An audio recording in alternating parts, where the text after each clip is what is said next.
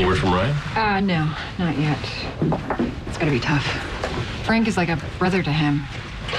Well, maybe Frank isn't in this as deep as we think. Esposito still hasn't found anything connecting him to Carolyn Decker. Yeah, well, neither have I. I hate this part. Going through a victim's effects? Yeah, especially a purse.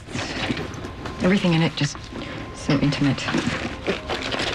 It's like you get a chance to really see who a person is. Or was. And who was Carolyn Decker? She was a workaholic. The daily alarm on her phone is set for 4 a.m. and her calendar shows that she was completely dedicated to pure water now. She has that handwritten letter from a little boy in Africa in her wallet thanking her. His village was almost completely wiped out by cholera, and then once they set up the water filtration system in the village, nobody died. She was actually making a difference. You know, you make a difference, too. Yeah, not like her. Okay. What?